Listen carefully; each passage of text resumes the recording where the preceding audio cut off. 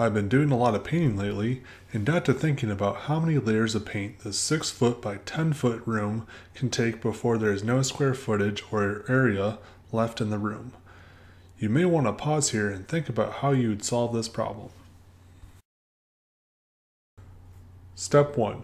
Find the shortest distance from the wall face to the center of the room.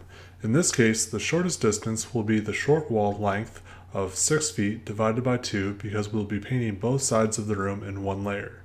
We get a shortest distance from the wall to the center of the room of 3 feet.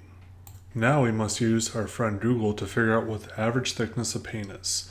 In this case, it is 4.5 thousandths of an inch, which equates to 0.000375 feet. For our final step, we must divide the shortest distance to the center by the thickness of one layer of paint.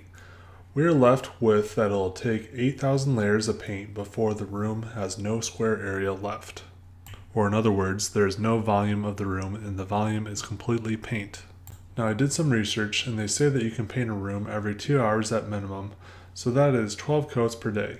Dividing 8,000 by 12 coats per day, we are left with 666.66 days to paint this room, or 1.826 years to make this room completely paint. This problem is a silly problem I came up while painting. It of course would not be possible because you need to be in the room to paint the room. I just did this just for fun. I have recently passed the 2 million view threshold for my channel. To celebrate, I made magnets. If you're interested in being entered in for a chance to win a magnet, you can send me an email with your address to my business email, vamphysicsYT@gmail.com. Thanks for watching. Hopefully I've earned a like, share, or subscription. If you enjoyed this video, you may enjoy one of these videos as well.